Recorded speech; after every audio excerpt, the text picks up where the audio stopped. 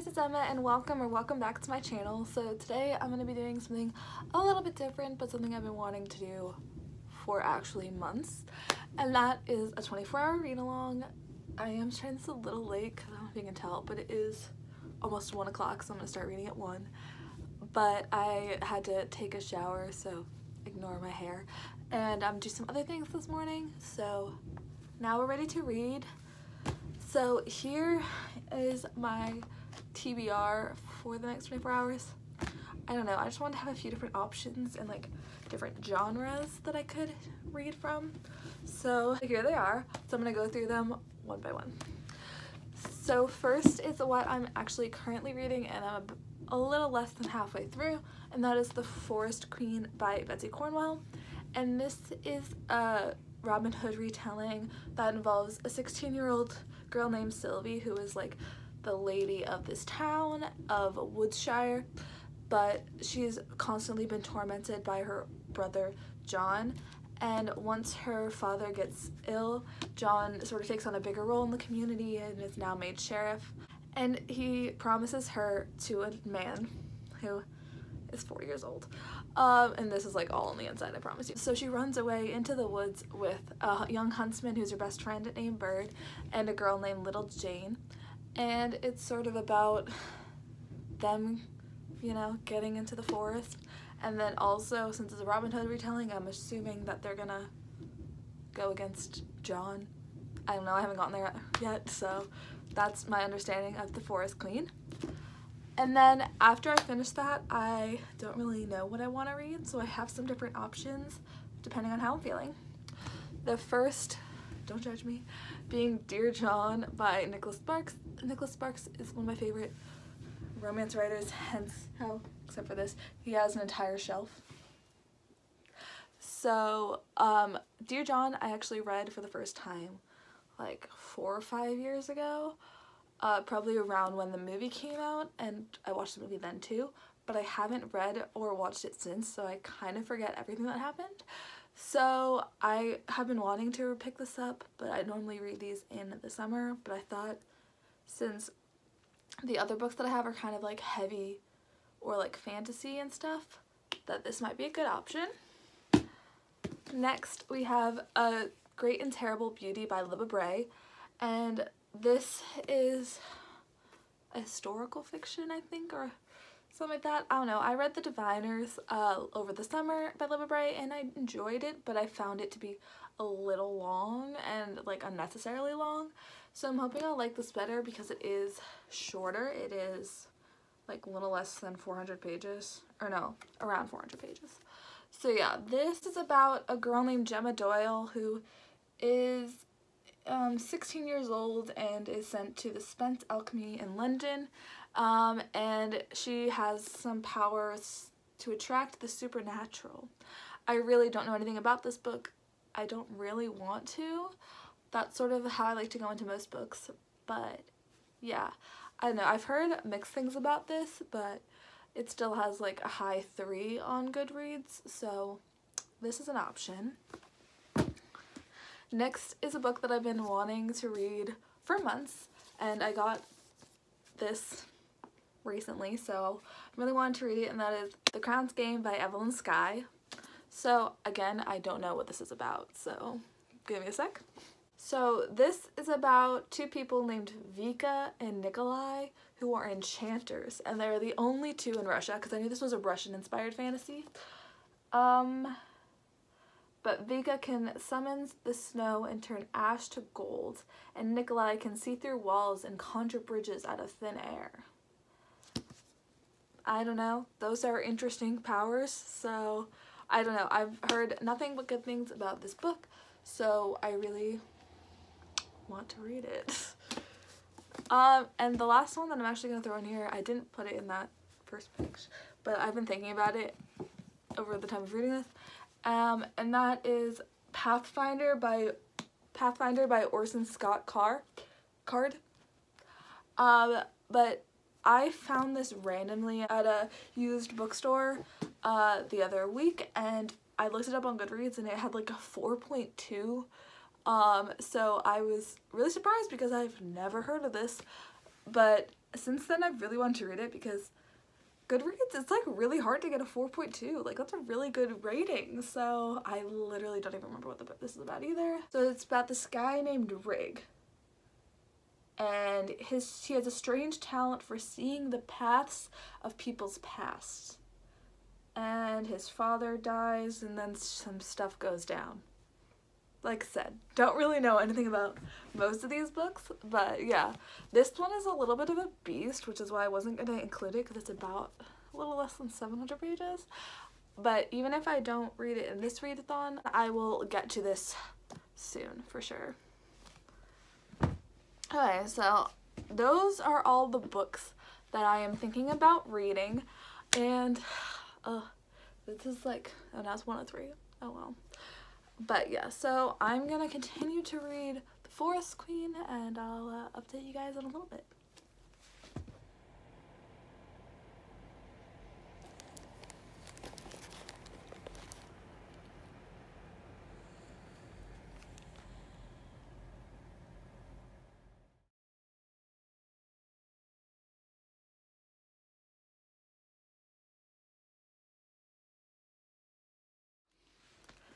Hey guys, so it's now about 3 o'clock and I just finished The Forest Queen by Betsy Cornwell, and I'm kind of conflicted about this book. I'm between a 3 and a 4, but I landed on a 3.5 I think for Goodreads.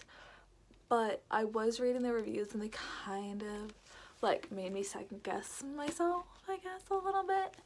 I don't know if you guys have that issue where you look at other reviews and they see something that you didn't, and then you're like, it kind of changes the way that you look at a book. But I still think this was a really good retelling. There are trigger warnings for suicide, rape, / sexual assaults, and the killing of animals, but that's hunting, so I don't really know. But you know what I mean. So yeah, I'm conflicted, but I'll come back to this one maybe at the end when I do my wrap up, and we'll see if I have more determined feelings. I don't know what I'm saying. So next, out of our stack of books, I think I'm gonna go with The Crown's Game by Evelyn Skye. I just am in the fantasy mood. I love fantasy, and yeah, this just seems like a good one. It is 399 pages, so it's the smaller of the 2 fantasies that I have on my list, but I did just read like 150 or something of this and had a snack in like 2 hours. So I think it's feasible for me to finish this in the next few hours. I shit myself in the face. In the next few hours, and yeah, I'll catch up with you guys in a little bit.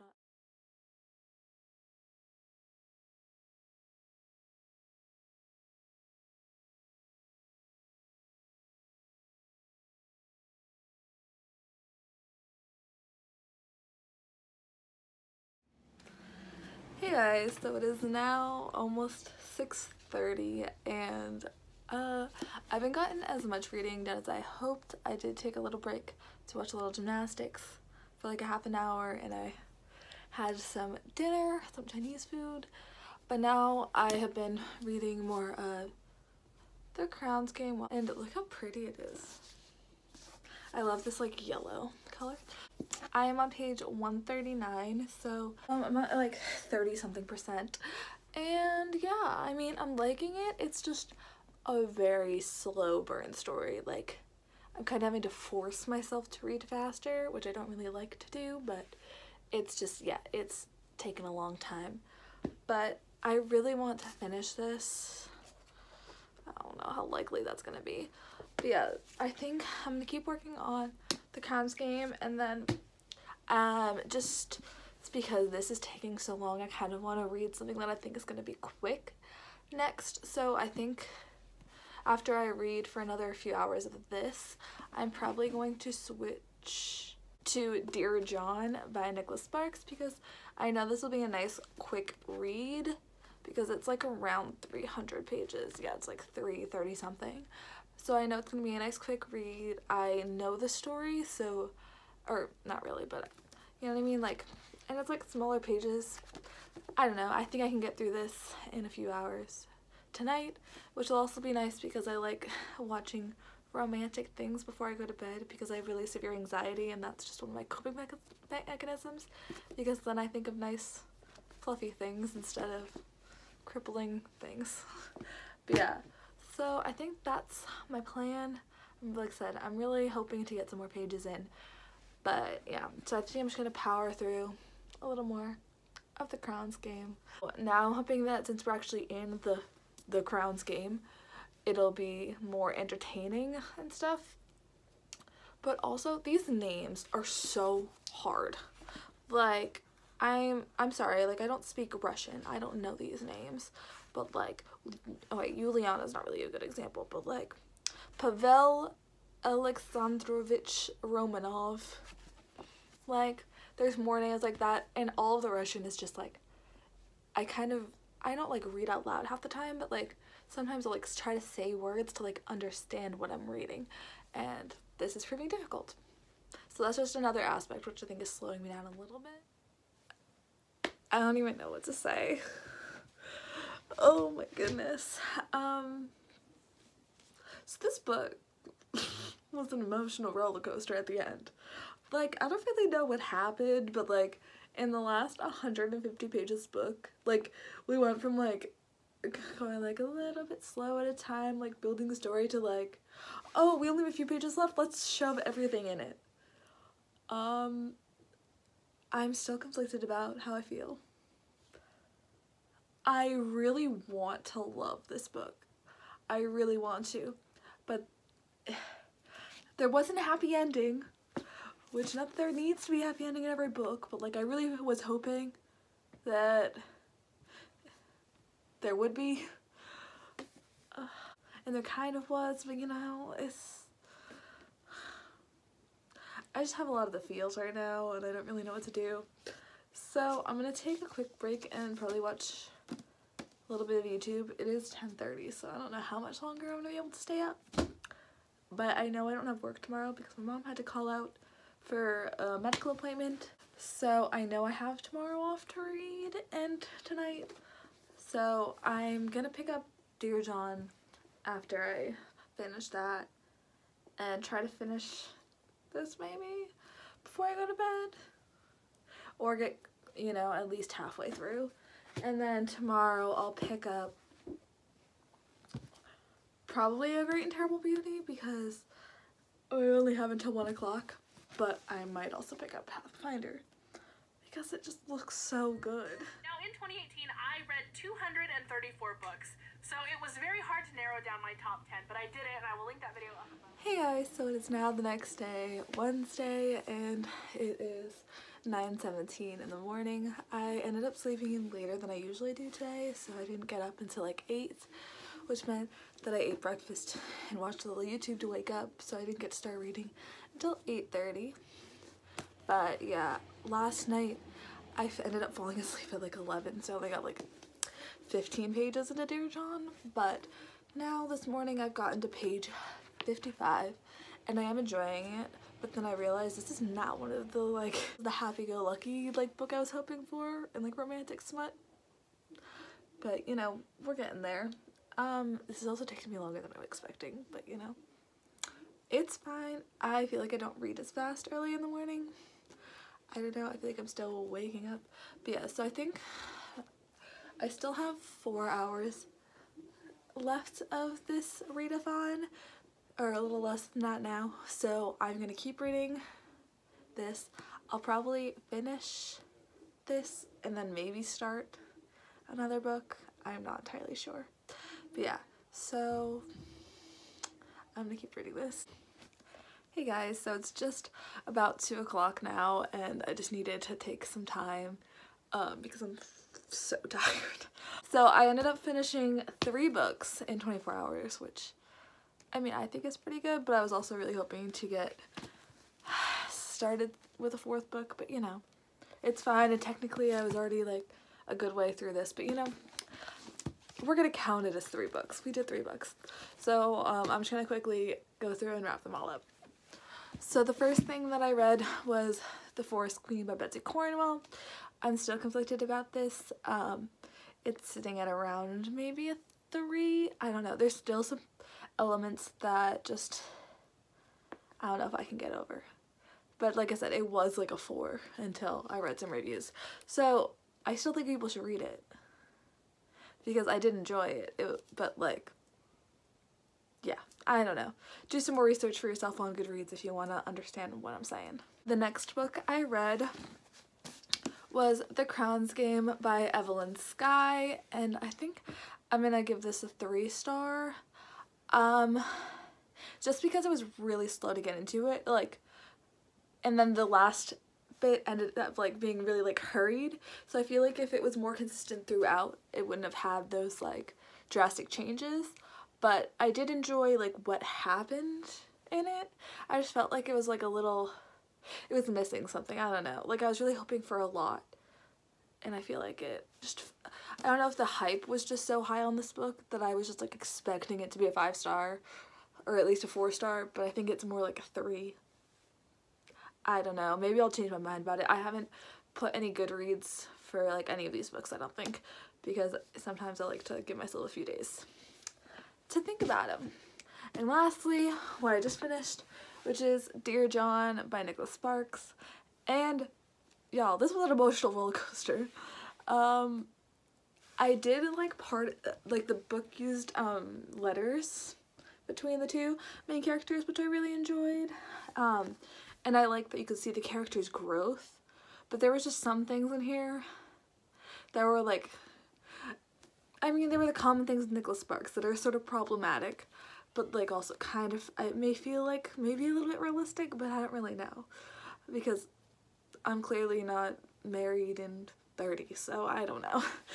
But yeah, I mean, there's problematic elements. But again, that's what I've come to expect with Nicholas Sparks, and I also feel like I'm becoming more of a critical reader. So when I was first reading all of these, I didn't really notice that as much. But yeah, I still think it was really good, and I'm probably gonna end up giving it 3 or something stars. I don't know. And also, when it comes to like romance like this, like I don't know if I'm as critical as like as a fantasy, you know? Like a fantasy I expect more out of compared to like a romance. Oh my gosh, the size comparison. But yeah, so that's all that I read in this 24-hour readathon.